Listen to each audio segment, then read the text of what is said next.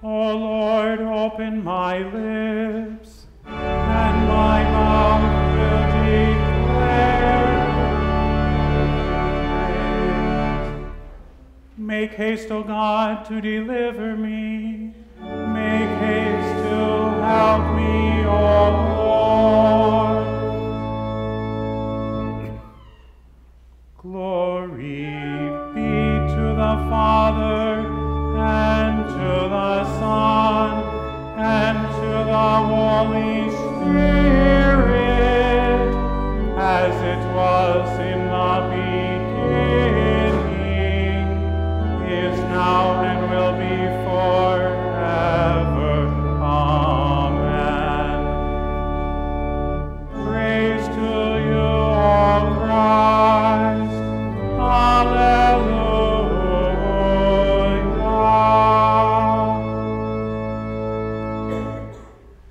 Blessed be God the Father, the Son, and the Holy Spirit. Oh, come, let us worship Him. Oh, come, let us sing to the Lord.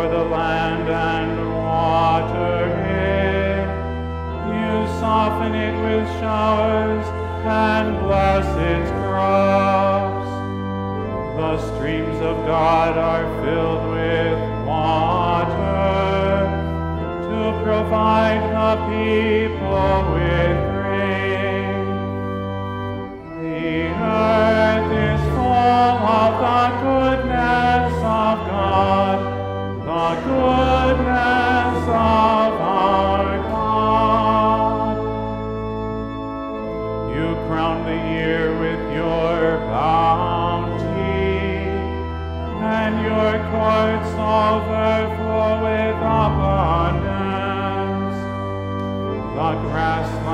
of the desert overflow.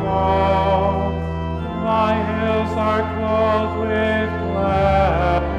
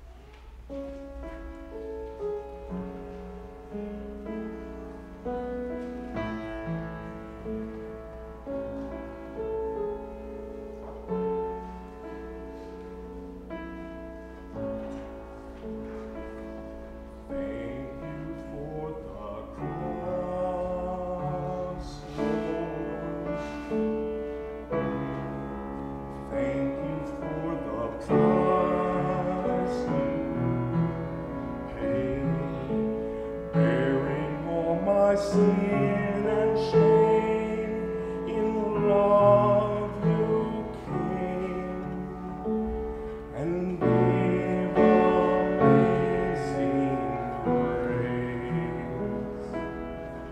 Thank you for this love, Lord.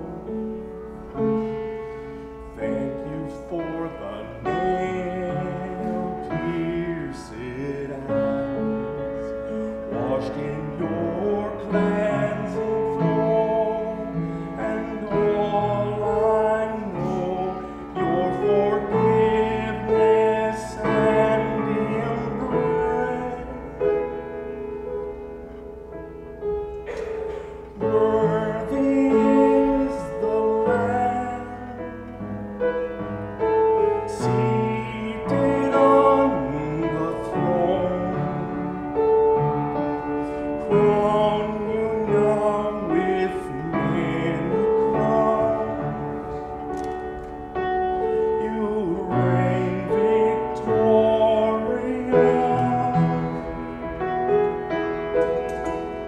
high and lifted up, Jesus, Son of God, darling of heaven, crucified.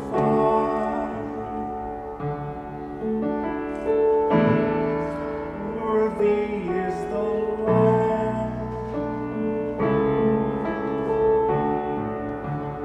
Worthy is the Lamb.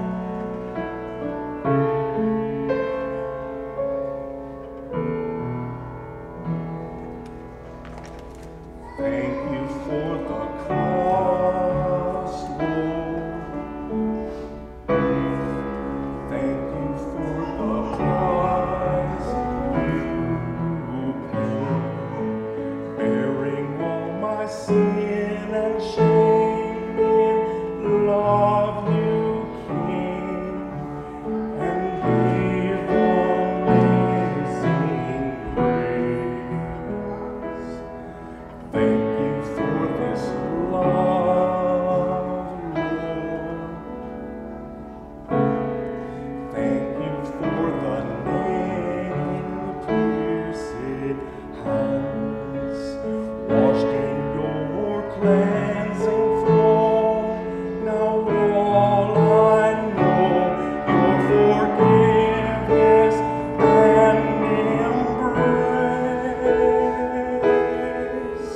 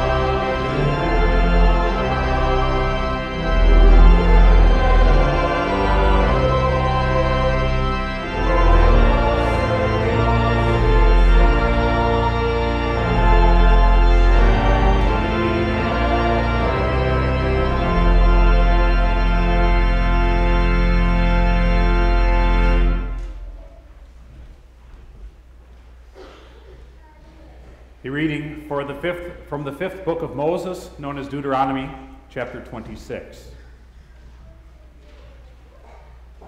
When you have entered the land the Lord your God is giving you as an inheritance, and have taken possession of it and settled in it, take some of the firstfruits of all that you produce from the soil of the land the Lord your God is giving you, and put them in a basket.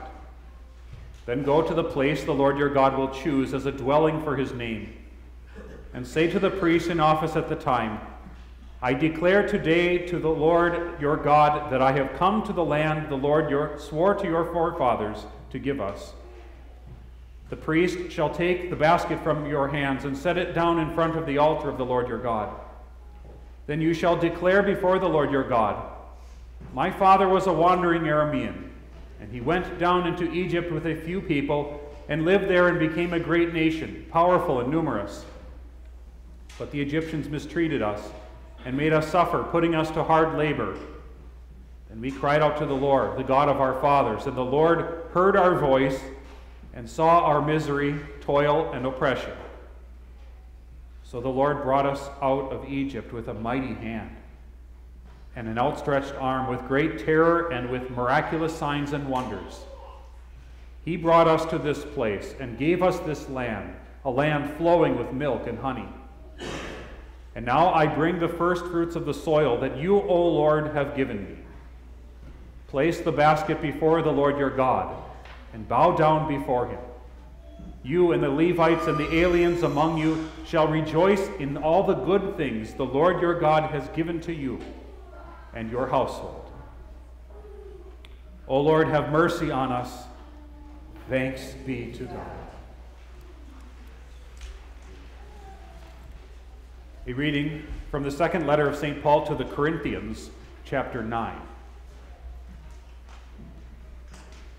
Remember this: whoever sows sparingly will also reap sparingly, and whoever sows generously will also reap generously. Each man should give what he has decided in his heart to give, not reluctantly or under compulsion, for God loves a cheerful giver. And God is able to make all grace abound to you, so that in all things, at all times, having all that you need, you will abound in every good work. As it is written, he has scattered abroad his gifts to the poor, his righteousness endures forever. Now he who supplies seed to the sower and bread for food will also supply and increase your store of seed, and will enlarge the harvest of your righteousness. You will be made rich in every way, so that you can be generous on every occasion. And through us, your generosity will result in thanksgiving to God. This service that you perform is not only supplying the needs of God's people, but is also overflowing in many expressions of thanks to God. Because of the service by which you have proved yourselves, men will praise God for the obedience that accompanies your confession of the gospel of Christ, and for your generosity in sharing with them and with everyone else. And in their prayers for you, their hearts will go out to you because of the surpassing grace God has given you. Thanks be to God for his indescribable gift. O Lord, have mercy on us. Thanks be to God. A reading from the Gospel according to St. Luke, chapter 12. Someone in the crowd said to him, Teacher, tell my brother to divide the inheritance with me. Jesus replied, Man, who appointed me a judge or an arbiter between you? Then he said to them, Watch out. Be on your guard against all kinds of greed. A man's life does not consist in the abundance of his possessions. And he told them this parable. The ground of a certain rich man produced a good crop. He thought to himself, What shall I do? I have no place to store my crops. Then he said, This is what I'll do. I will tear down my barns and build bigger ones, and there I will store all my grain and my goods. And I'll say to myself, You have plenty of good things laid up for many years. Take life easy. Eat, drink, and be merry. But God said to him, "You fool, this very night your life will be demanded from you. Then who will get what you have prepared for yourself? This is how it will be with anyone who stores up things for himself, but is not rich toward God." O Lord, have mercy on us. Thanks be to God. Forever, O Lord, your word is firmly set in the heavens. Lord, I love the habitation of your house and the place where your glory dwells. Blessed are those who hear the word of God and keep it. Lord, I love the habitation of your house and the place where your glory dwells. Glory be to the Father, and to the Son, and to the Holy Spirit. Lord, I love the habitation of your house and the place where your glory dwells.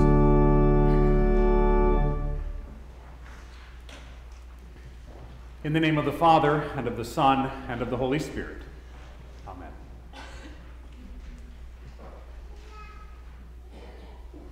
It is no virtue, no Christian virtue, simply to count your blessings or list the things for which you are thankful. Any pagan can do that, and many do. Almost everyone celebrates Thanksgiving. Just so, there is nothing particularly pious about producing a good crop, or being thankful for plenty of good things laid away, stored away, so that you can take life easy and eat and drink and be merry. As if you were to say, "I'm so thankful for everything I have, I know what I'll do. I'll gorge myself on food, on an abundance of food, and then the next day go shopping for more stuff." No. There's nothing particularly godly about that. And so today, perhaps more than ever, Jesus warns us, be on guard against all kinds of greed, because there are all kinds. One kind comes in disguise, in a form of thankfulness and abundance, when your table is full and your cup runneth over.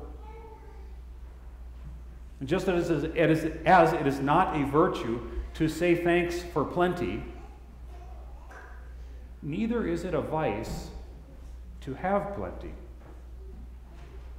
In his parable, Jesus is not warning against good crops or barns or saving or relaxing, eating, drinking, or even being merry or shopping for more. There is no sin in abundance. You remember the story of Joseph in the Old Testament, who wisely stored up grain in Egypt for 7 years, good years. Jesus warns against greed of all kinds. See, the problem is not in the barns, the problem is not in the bounty. Jesus says this is how it will be for he who stores up things for himself. The problem is in the self, yourself. God has not given abundance so that you could store up for yourself, to make life easy for yourself, so that you can consider only the needs of your own self. Joseph did not store up food in Egypt for himself, but so that he could provide food that would feed the whole region during a severe famine. even to feed his estranged brothers who once tried to kill him and sold him as a slave. No, this is the disease that infects us all. It's the love of self. And how we deal with stuff often brings it out. It reveals it in us. You are a fool, Jesus says. If your confidence and your security is in your possessions. If I only have this, then I will be fine. I'll be set. You can try it. You can potentially make your life very comfortable if you play your cards right. If things go your way, if you make a plan and work your plan. But Jesus says, fool, your life could be demanded of you tonight. And then what will you have? Will a full green bin or bank account secure anything for you beyond that night when your life here has ended? No. For, as Jesus says, your life does not consist in all this stuff. Not the food, not the money, electronics, or equipment. Not even the precious people who sit around your Thanksgiving table. Not even your own physical well-being, your breath. For that will one day be taken away too. Your life, O Christian, is found in Christ. Both now and beyond the grave. What counts, what lasts, is that you be found in Him. In His righteousness, in His incarnation, in His bloody sweat, His passion, His suffering, His death, burial, and resurrection. In other words, your life is to be found in His life, lived not for Himself, but for you. That you be found baptized into His life. That's a true treasure, lasting to all eternity. That you be fed with His living body and blood, a bountiful feast that is eternally satisfying.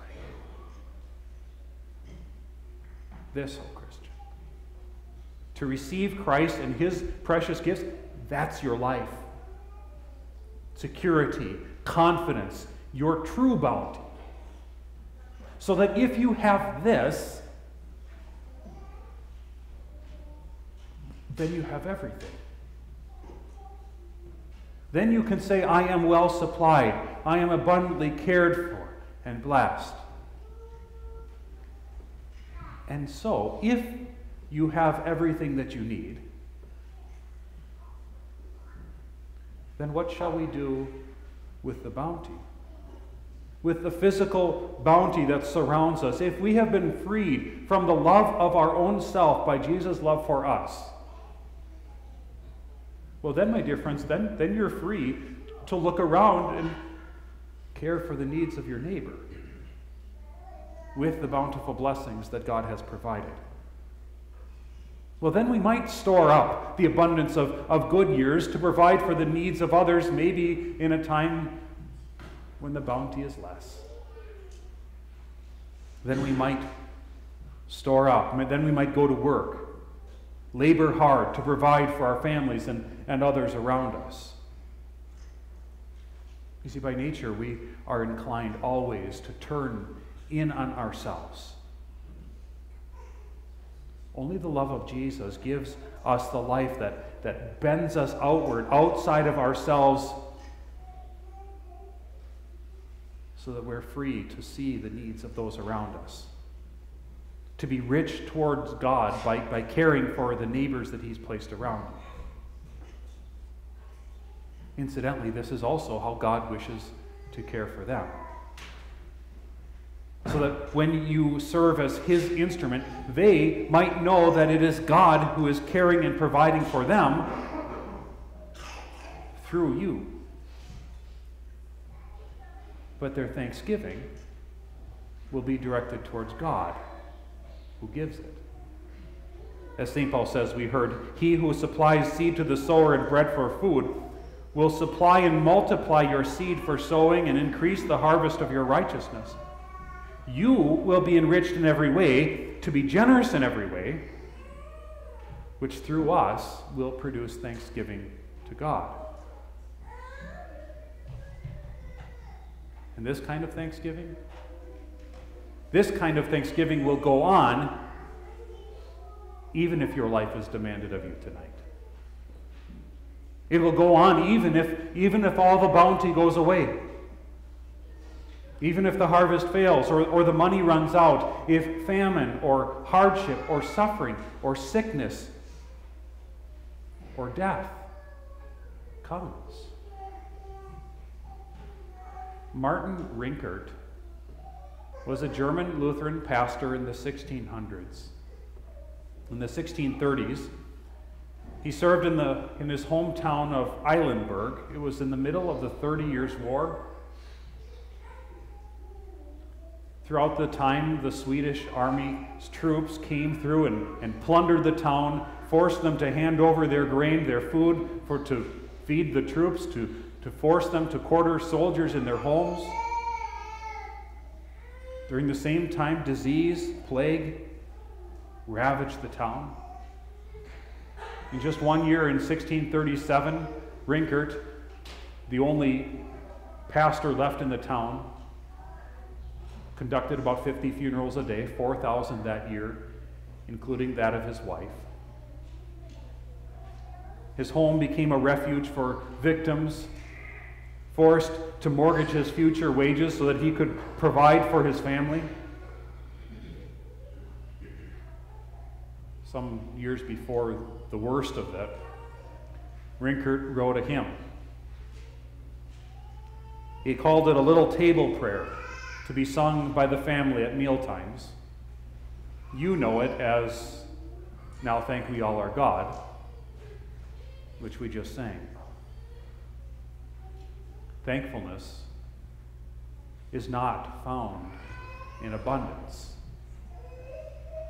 It is found in Christ, a bountiful God who has graciously given of his bounty to us, that we might be well supplied in him.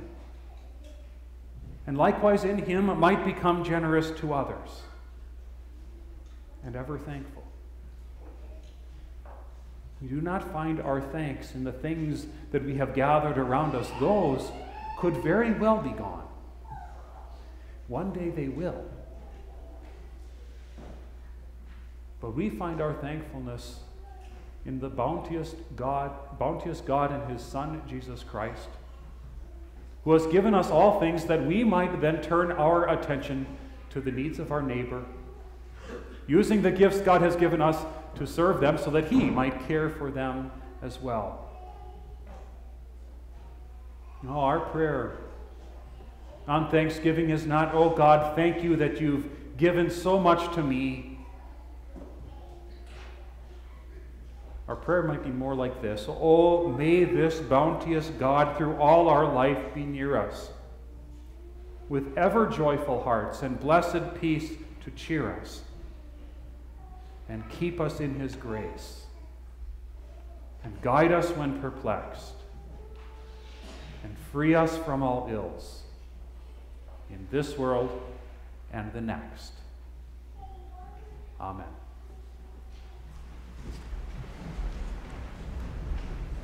The peace of God, which surpasses all understanding, will guard your hearts and minds in Jesus Christ.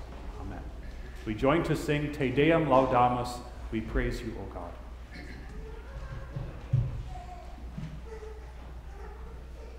Amen.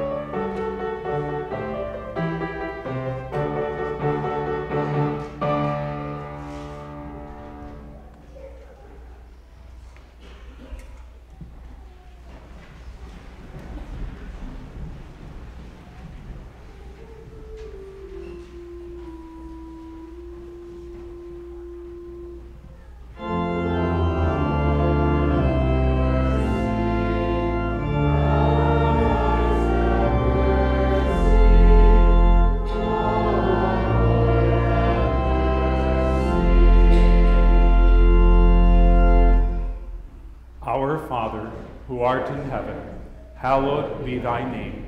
Thy kingdom come, thy will be done on earth as it is in heaven. Give us this day our daily bread, and forgive us our trespasses, as we forgive those who trespass against us. And lead us not into temptation, but deliver us from evil. For thine is the kingdom, and the power, and the glory, forever and ever. Amen. The Lord be with you.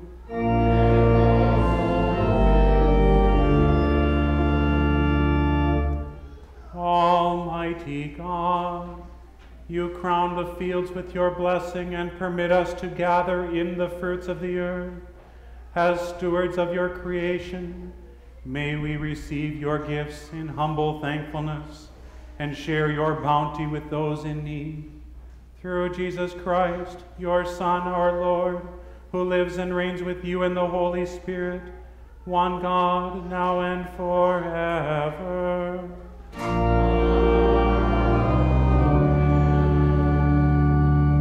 O God, from whom come all holy desires, all good counsels, and all just works, give to us, your servants, that peace which the world cannot give, that our hearts may be set to obey your commandments, and also that we, being defended from the fear of our enemies, may live in peace and quietness. Through Jesus Christ, your Son, our Lord, who lives and reigns with you and the Holy Spirit, one God, now and forever. Amen.